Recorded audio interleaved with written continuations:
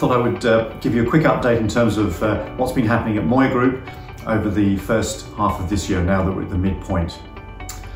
The second quarter, so the quarter just finished, April, May, June, was very strong right across our business, across our 4 divisions, and that built on the first quarter, which in turn built on quarter 4 last year. So there's been a progression through those 3 quarters where across our organisation, each one of our divisions has increased and grown on the previous quarter, and I suggest across the whole economy, in the main, we're seeing the same things.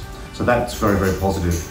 Obviously, with the lockdowns that are now happening again in New South Wales and Victoria, that will put a stop to some of this growth, and there will be that will be difficult. However, I think we've seen how this now works, that once those restrictions come off, the economy does bounce back very quickly. So I do remain very optimistic and positive when I look out through the coming months as well. A lot of our clients, when they've been looking at the roles we've been helping them with so far this year, an individual's technical excellence and their commercial excellence is very important and is expected.